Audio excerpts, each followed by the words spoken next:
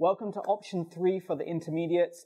This time we're going to start adding a little bit of isometric pausing into the pull-up. So the idea with this one is we are going to put pauses at different points along the path of the pull-up.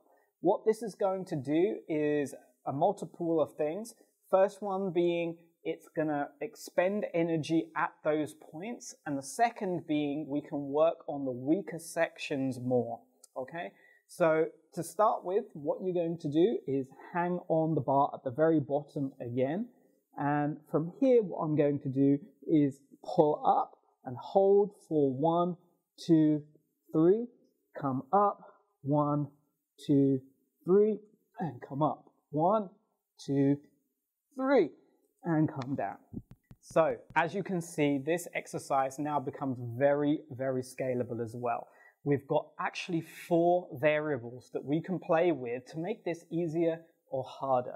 Those 4 would be the number of repetitions that you are going to do, the number of sets you are going to do of those repetitions. So whether you're doing 2 pull-ups 5 times, or you're doing 5 reps 10 times, it can make this exercise easier or harder just by changing those 2.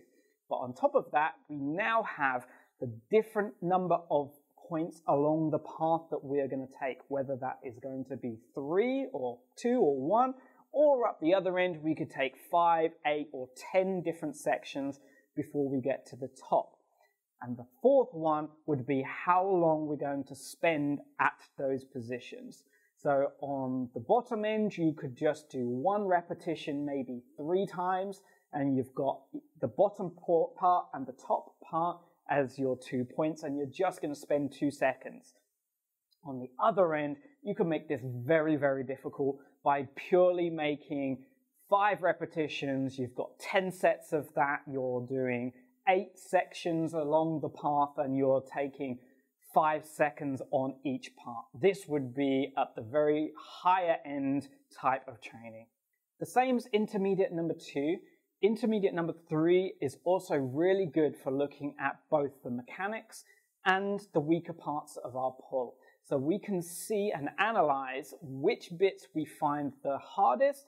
We can film ourselves and actually record what is going on with our pull, so we can actually see ourselves struggling at different points and seeing which bits are harder. And you're going to have a look at the mechanics and the control of pulling up as well. So this exercise is really good for the mechanics and control. So this exercise is really good at looking at the mechanics and what parts are weaker.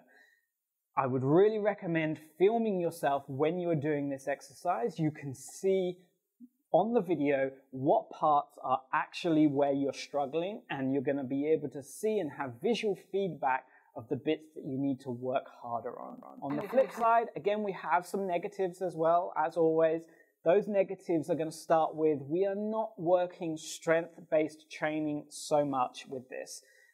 Strength-based training, if you're looking at pure strength-based, you want to be looking at 1 rep maxes and that type of training, and this is not that. This is more, as I said before, muscular endurance. As with intermediate number 2, this is also not really working power. We haven't got a lot of speed involved, and it's going to be working a lot more control rather than power and strength. Something else that is fairly hard with this is that the body position, keeping correct body position as you're becoming fatigued is very, very hard. When you start getting to the end of the exercise, this gets tricky because the weaker muscles and the ones that you're not using so much, they are going to get forgotten about, and all of your energy is going to focus on the main muscle groups that you need to do the pull.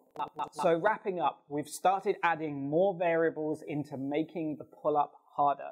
And this is going to be a great way to make this totally scalable as well.